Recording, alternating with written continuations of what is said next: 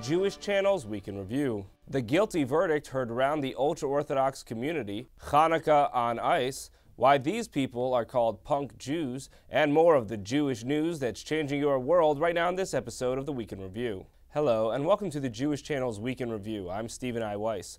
Guilty.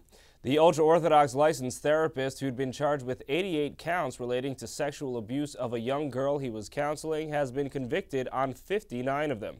Nehemiah Weberman faces as many as 117 years in jail. Weberman's case had become a focal point for those on both sides of the divide in the ultra-Orthodox community that has seen one side call for exposing wrongdoing and bringing accusations of illegal behavior to law enforcement, and another side in which most leading ultra-Orthodox rabbis have sought to keep accusations under wraps and deal with them internally, if at all.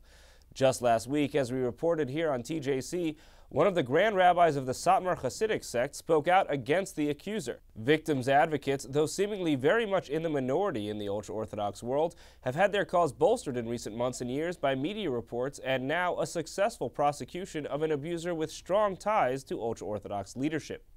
Weberman was found guilty of sexually abusing a young girl over the course of several years, starting when she was 12 years old. Through near-constant threats and intimidation, including efforts to photograph her while she was on the witness stand, the victim remained steady and unswerving in her accusations. The prosecution of Weberman now becomes the latest in a string of successes for those advocating against abuse in the Orthodox community. Earlier this year, a New York Times investigation revealed both how the ultra-Orthodox have sought to intimidate witnesses and how little the Brooklyn District Attorney, Charles Hines, was doing about it. Mounting pressure after the expose led Hines to change his tune, and witness intimidation has now led to more than half a dozen arrests since. The Weberman trial will also stand for Hines as an example that he's now taking the issue of abuse in the ultra-Orthodox community more seriously.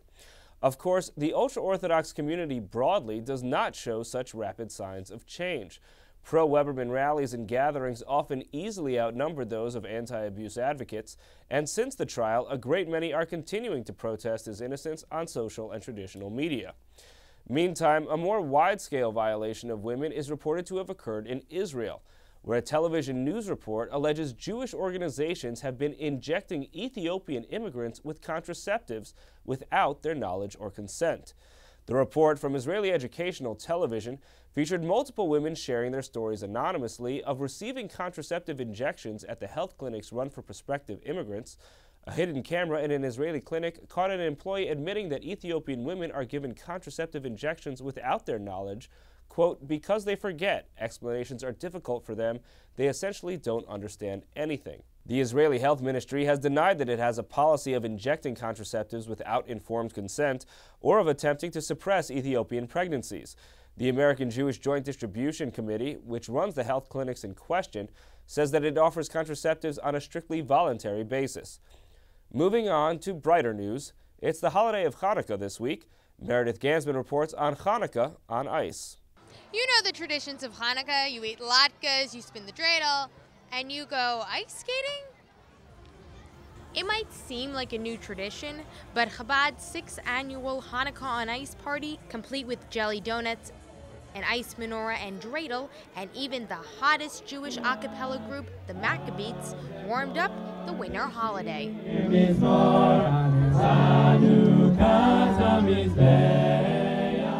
Malevsky of the Chabad of the West Side organized the event. Our goal on Chanukah and in Judaism as a whole is to melt the ice, the apathy of the people towards tradition and make it warm and bring warmth and life and light into everyone's life and into Chanukah. Catching up with Rabbi Shmuley Boteach off the ice, he said the event is a unique Jewish experience during the holidays.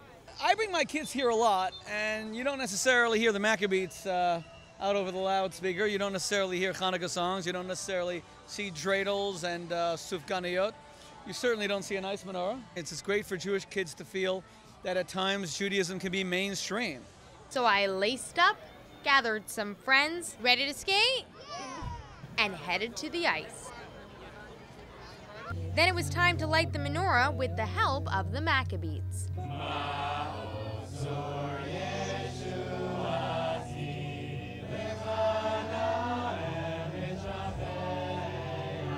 In the spirit of making new traditions, the Maccabees shared how they like to spend Hanukkah. In recent years, singing on Chanukah has been just something that's so fun, and everyone's doing it now, and the field is just out there and it's getting better and better each year. To see more from Hanukkah on Ice, tune into the full broadcast version of the Week in Review.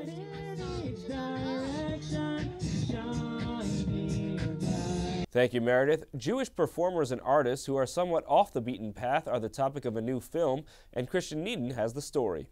Punk Jews is a new documentary about New York Jews with distinct approaches to life and faith. Its world premiere took place this week at JCC Manhattan, and the film's producers, Saul Suden and Evan Kleinman, shared their take on the meaning of punk for the Jews. A lot of people hear the word punk and they automatically think of a musical genre with people with mohawks and, safety pins in their ears playing 3 chords as fast as they can.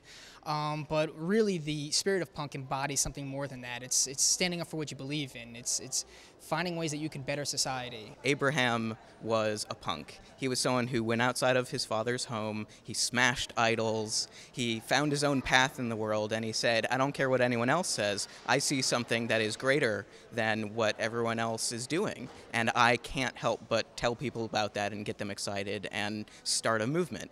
And so that is absolutely what punk is. It's about an ethos of seeing something greater in the world and just not giving up until you convince people that you are really going to change the world for the better. The film covers 6 subjects, including a rock band that plays those 3 punk music chords as fast as they can. The Hasidic punk rock band Mashiach Oi, who come from Long Beach, Long Island, New York.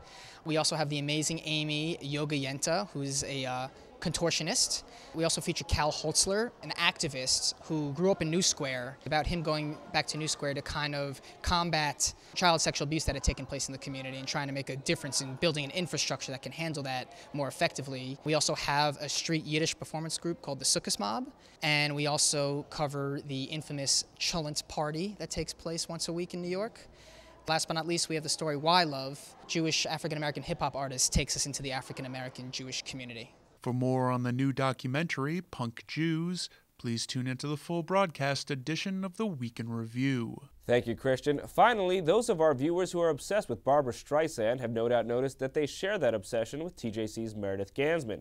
She sat down with William Mann, the author of a new biography of the star titled Hello, Gorgeous. Meredith Gansman offered that same greeting to the author when he stopped by the studio for an interview, and here are the highlights. It's no secret that I am a huge fan of the subject of my guest's newest biography, Barbra Streisand. And no matter how much you think you know about the actress, writer, director, musician, this book, Hello, Gorgeous, Becoming Barbra Streisand by William Mann, will tell you more.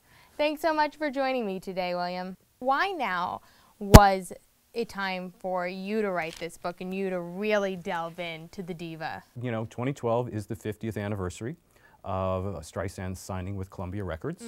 Still with them 50 years later. It's also 50 years from her first appearance on Broadway in I Can Get It Free Wholesale. And my editor said, would you want to take on Streisand? And I said, only if I can say something new about her. So what new were you looking to say? The idea of focusing this book on the first 5 years of her career allowed me to take the camera in really close. And I was able to get the papers of Jerome Robbins and the papers of Bob Fosse, who created Funny Girl, and really understand that process and how they, and I talked to Barbara's first publicists and her first managers and her first boyfriend, her friends, who were able to tell me how this girl who shows up, 17 years old, no money, no connections, how she, in 5 years' time, became such a huge star. Her Jewish identity also is explained more through this biography. Absolutely. One of the things that Barbara came to realize as she was getting older was that her Jewishness was really tied her to her father. And her father was the heroic figure of her life. He died when she was barely 1 year old. And so he became the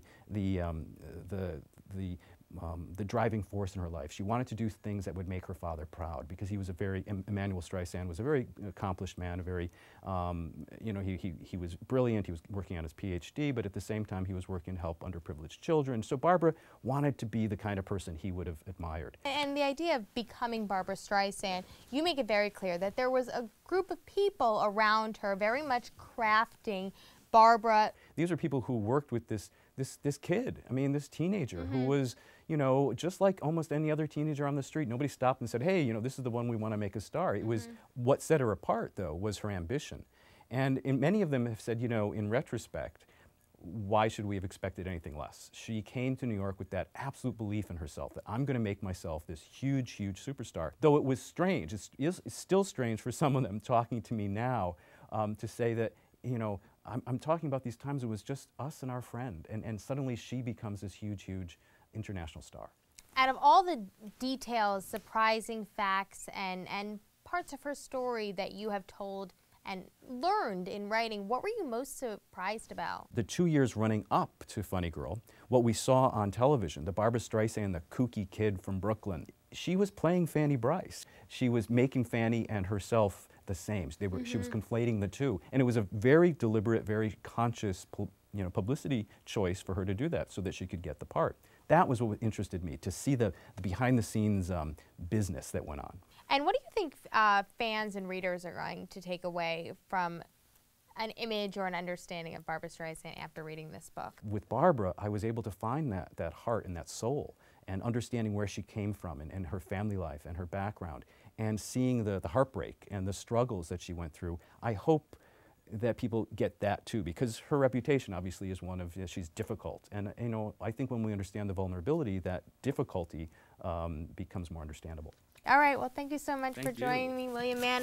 The book is Hello Gorgeous, Becoming Barbra Streisand, and if you like this woman, as I do, you gotta read the book.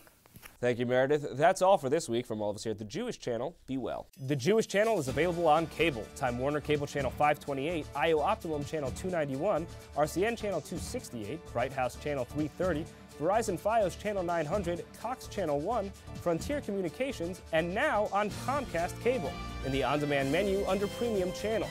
For more information, visit tjctv.com.